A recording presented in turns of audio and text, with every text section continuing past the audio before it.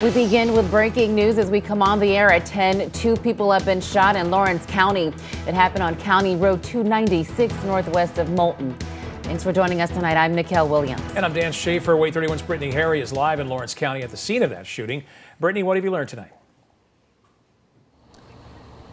Well, what we know right now is that, as you can kind of see behind me here, the scene's still active. Not as many police officers and deputies that have been out here right now, but we do know that 2 people were shot. That's according to the Lawrence County Sheriff's Department. We know that 1 male, 1 female was shot, and both of them were airlifted. We are told that one of the victims went to UAB, the other victim went to Huntsville Hospital.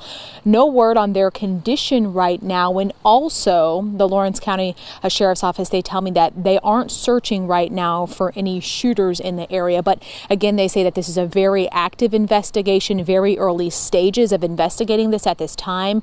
But as you can see behind me, scene's still active right now. The Sheriff's Office says that they were called out here around 7 o'clock, and they've been out here ever since, just trying to piece together what happened.